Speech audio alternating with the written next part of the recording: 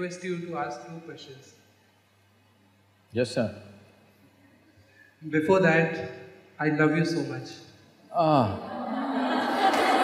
Oh, you oh, he just broke my heart. Sadhguru, my first question is, I'm not able to pull out myself from the grief. Like, whenever I see a child begging on the street, girl or a boy, my conscience just keeps biting me like, you are not doing this for them, you are not doing that for them. So, then I talk to myself saying that if I could earn unlimited, I could do so many things for them. So I don't know how to get out of this this feeling. Whenever I see, I just, my legs start walking towards them. And I just spoil the mood for myself. So how to be practical? Like it's too much of emotion which is disturbing me. See, there is an unfortunate reality in the world, particularly in our country, where many people have not eaten properly. A lot of children still go to bed without food in their stomach. This is a reality. But today, there is some encouraging news because United Nations has made a study and shows in the last decade, that is from 2006 to 2016, they made a study and they said about 270 million people in the country have come out of the poverty line in the last 10 years rather, in the last decade. It's a fantastic news, isn't it? You're not saying anything, huh? In this country, where over 1.4 million children were dying of malnutrition before they become 5 years of age, has come down by nearly 430,000. Still 970,000 are dying, but we must celebrate the success, very important. Because everything needs a momentum, success needs a momentum. If you grieve over things which are bad, you will give momentum to those things which are bad. You must give momentum to those things which are solution. Don't give momentum to the problems, give momentum to the solutions that are happening. And the choice that you and me have is just this: do we want to be a part of the problem or do you want to be a part of the solution? This is all the choice we have. Now, let us say 10 people are miserable here. More than 10 faces are looking miserable. Let us say 10 people are miserable here and because I see these 10 faces, I will also become miserable. Have I solved something or have I added to the problem? Added to the problem, now there are 11 miserable people. So it's very, very important that if we want solutions, we must go beyond our natural, reactive emotions that we have towards various things and look beyond that and see what is the solution. For that solution, we must strive continuously. Will the solutions happen immediately? No. Maybe it'll not happen in our lifetime. But are we a part of the solution? Always are we a part of the solution. Will all of you young girls take this stand in your life? You will always be a part of the solution. Hello? Always. No matter in what situation you are, whatever the situation of your life, it could be personal, it could be social, it could be national, you are always a part of the solution. You will not take sides with problems. Hello? This one thing you take in your life, you will see, you will know the joy of unfolding all your capacity. When you're part of the problem, your possibilities will not come out. When you're part of the solution, you will do things that you never imagined you could do in your life, simply because you will unfold into that possibility. So just become part of the solution. This does not mean you are the solution, no. Because there are people busy always creating new problems. If you solve one problem, they create a new problem. This happened. Can I tell you a joke? You all right? You're not too serious for that? No. A woman in Tennessee, you know, our center in United States is in Tennessee. So, a woman in Tennessee was marrying for the 5th time. So she was just a day away from marriage, she was having dinner with her fiancé. And she served him mushroom soup. And he took in a spoon and nice candlelight and romantic and everything. Then he asked, "How did your first husband die?" She said, "Well, he ate poison mushrooms and died."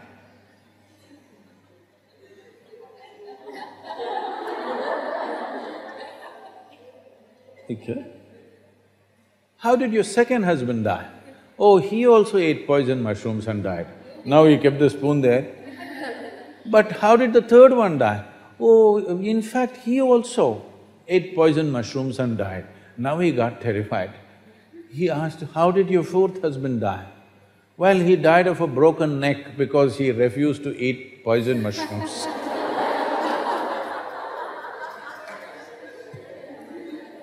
So what do you want to have? Let's be part of the solution. We are not the solution on this planet. We are part of the solution. We are adding to the solution, we're giving energy and strength to the solution, that's all. Will we solve everything? No. But we must have the fulfillment in our life that we have been a part of the solution, not part of the problem.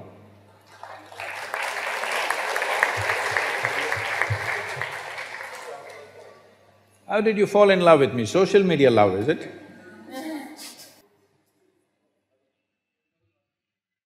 We see that people who want to have children but are unable to conceive one themselves invest a lot of time, energy and money into fertility treatments when there are so many kids around the world who are waiting to be adopted. I understand that adoption is not the cure for infertility. It is though the cure for childlessness. So if the purpose is to rear a child, have a child, love a child, provide a home, why not just adopt a child who's already waiting for a home and to be loved? See, already many doctors and organizations are trolling me and putting me on fire because I said first thing in India is you must close down all these damn fertility clinics. When the country is exploding with population, God damn it, you have fertility clinics? You need an infertility bomb.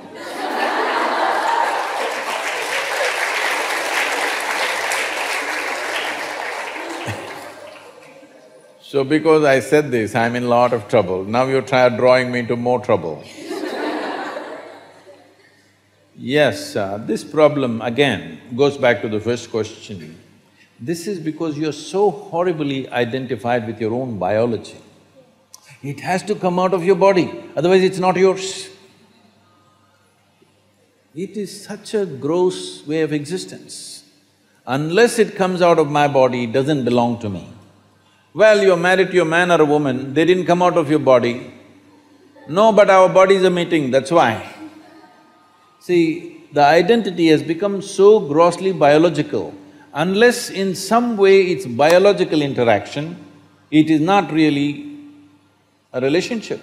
In fact, today, everybody, all of you have picked up these words from America. It just used to surprise me, but now that is the usage. If somebody says, "I have a relationship," you are supposed to understand that they have a sexual relationship. Well, I have a relationship with you sitting here. This need not be body-based, yes or no? We're looking at each other, do we have a relationship or no? But why only body-based relationships are relationships? Isn't this a relationship? Hello? Your relationship with biology, leave it, your parents, your brothers, your sisters, leave that. Your friend, is this not a relationship? Huh? Your milkman who comes and pours milk and makes your life going today, is this not a relationship? Isn't your taxi driver a relationship, I'm asking? No, you're not supposed to say that. If you say relationship, people will assume you're sleeping with them. Yes, unfortunate, isn't it? Relationships are of many kinds. Human beings can form varieties of relationships. But right now, unfortunately, we think only if bodies come together or only if something comes out of this body, it's a relationship worthwhile. Other things are not relationships. No, we have to change this language because this is causing a lot of, pain to people because body is the front end. See, body is the front end for every other creature on this planet. The only reason this creature is dominating this planet is not because we have the best body. You're not comparable to an elephant or a tiger or anything for that matter, you're not even as good as a buffalo.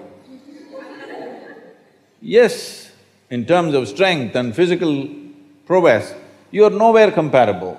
This is dominant because of its intelligence, this is dominant because of its consciousness. But right now, we are creating a world where your biology is the front end of your life. This has to change. Because the biology is the front end of your life, you think your child means it has to come through you. Not that natural childbearing process is a bad thing. It is just that if you were a tiger, if you were a tigress, I would say please go to the fertility clinic soon. Because, it's becoming extinct, huh? Their numbers are dwindling and they may disappear. But human beings, just too many. We are nice, but we are too many, aren't we? Hello? We're just too many. In the beginning of 20th century, we were just 1.6 billion people. Today we are 7.6 billion people. In 100 years, over 4 times. But in India, of course, we do better than others. 1947, we were 33 crores. Today we are 127 crores. 70 years. Well, this is not just because of excessive reproduction, because our life expectancy has improved. In 47, our life expectancy was only 28 years of age. Today, it's reached somewhere around 66, which is a phenomenal achievement for the nation. It's great. But what I'm asking is, if you postpone death, should you also not postpone birth? Hello? This is not a philosophy, this is not an ideology, this is simple arithmetic. Yes, this is simple arithmetic. If this many people were exiting, you are in a college right now, this year how many people exit, that many people they will admit, isn't it? Doesn't that work for the globe also, for the planet also? This many people exited, so this many people should come in. If you say this, you think, are you doing animal husbandry with us? Are you doing Hitler's business? This is this is Nazi talk. Well, you multiply unconsciously, nature will do it in a very cruel way one day. Yes?